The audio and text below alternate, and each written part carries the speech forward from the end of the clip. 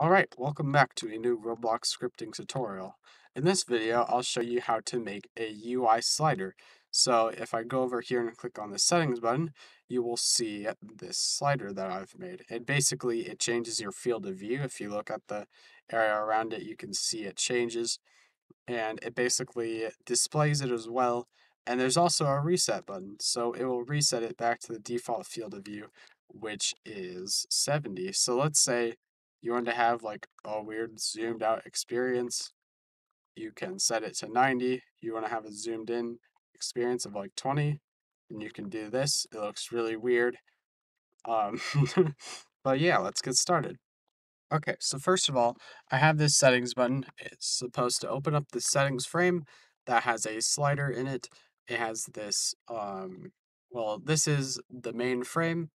It basically contains all the things, and then there's this slider frame, slider button inside of it, and there's a display as well with a reset button in case you want to reset it to the default.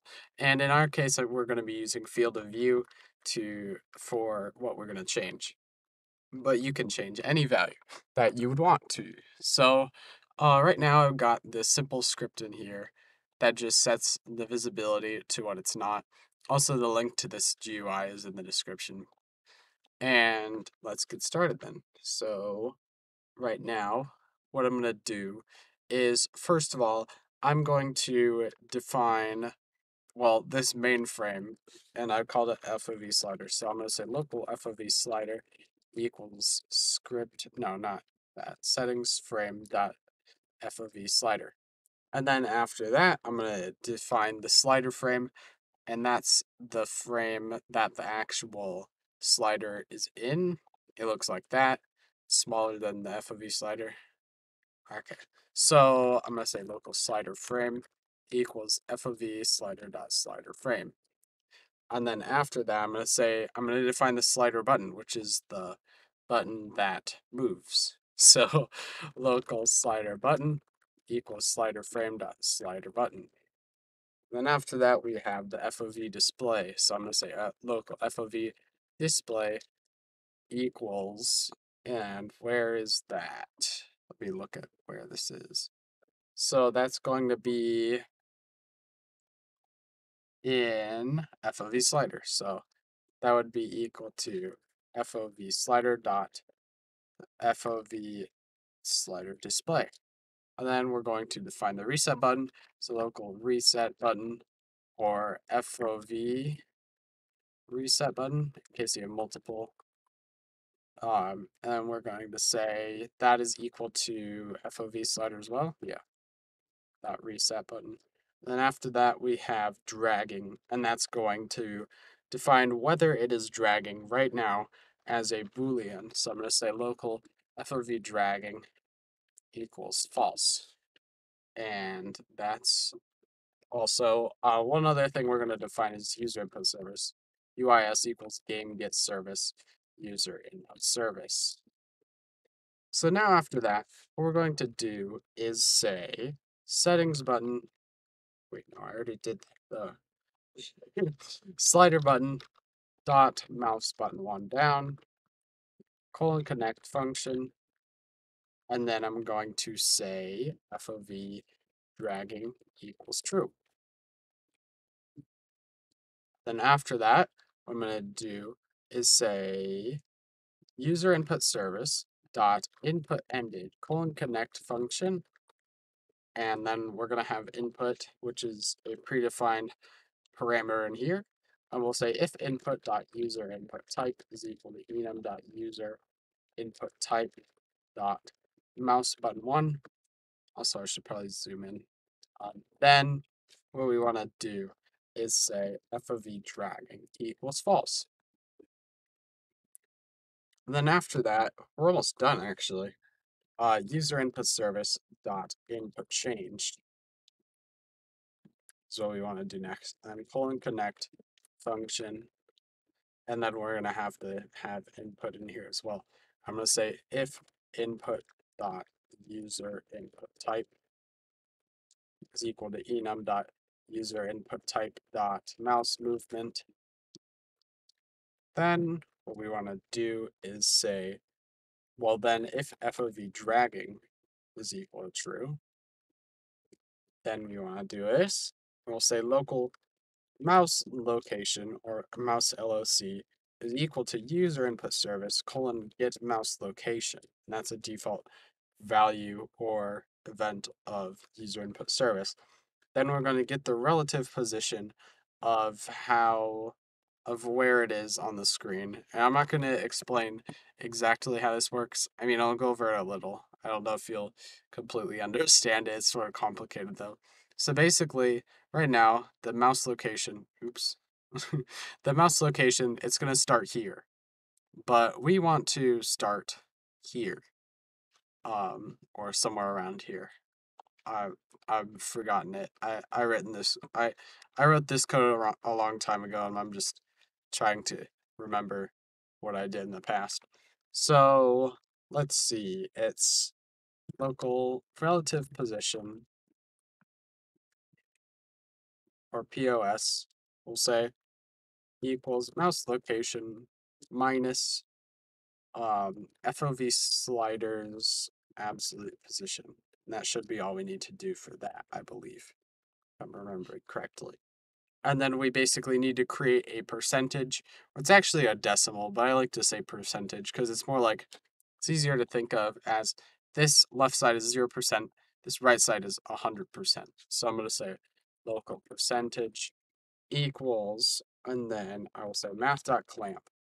And if you haven't used math.clamp, you basically put in a number and you can set a minimum and a maximum value, and it won't go under the maximum and over the minimum or something like that, the other way around. So then after that, we want to say relative position dot x, as relative position is two numbers, an x and a y, and then we want to divide it by the slider frame's absolute size to get that, and it's actually dot x. And then we want to clamp it so it doesn't go over 0 or 1. 0 in scale, meaning right here, and 1 in scale, meaning over on the side, like that. And then what I want to do is say slider button dot position equals udim2 dot new, and basically all I need to do is say percentage 0.50.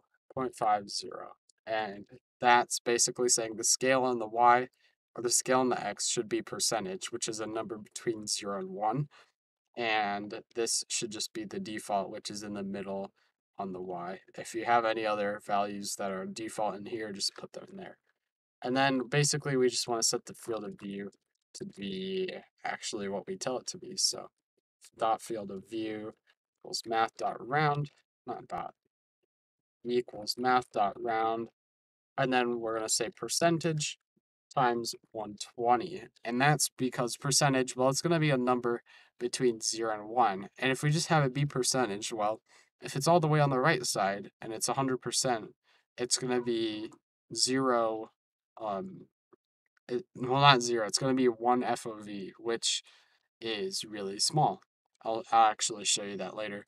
And I'm also using math.round, so it doesn't, you actually don't need to use math.round, but I just like to, just so you know, it's going to be a whole number, And then we're going to do the same thing with this. We're going to say f of v dot text equals, oh yeah, and also if you want to reference it, I'm actually rounding twice, just to be safe. I don't know why, but it might FOV might automatically reset or set to some weird value or something like that. So I just use FOV display.text and I set it to the rounded value of the current camera's field of view.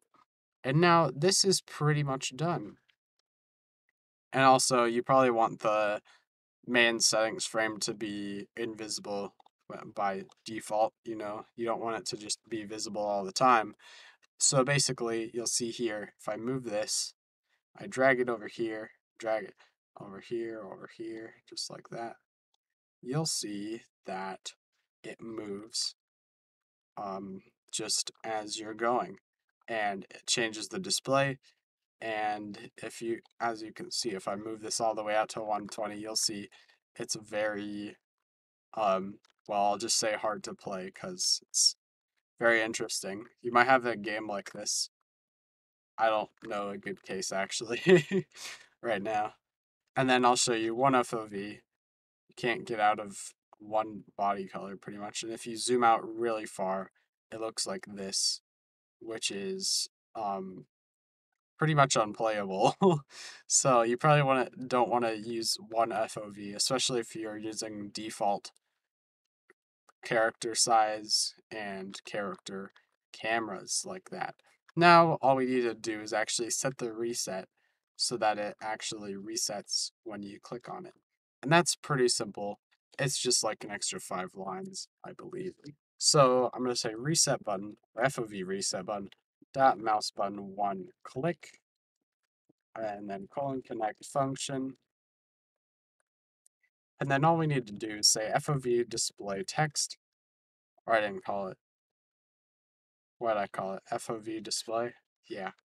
So it is a text label. Dot text, and then is equal to, and then we'll just say 70 because that's the default. If you want to have a value or variable that states the default field of view, go ahead and do that and just set it to be that variable or that thing. And slider button dot position equals udim2.new, and then you want to say 0.50, 0.50, and that sets it in the middle on the X and Y of the slider frame that it's in, just like that. And then I want to say game.workspace.currentCamera.field of view equals 70.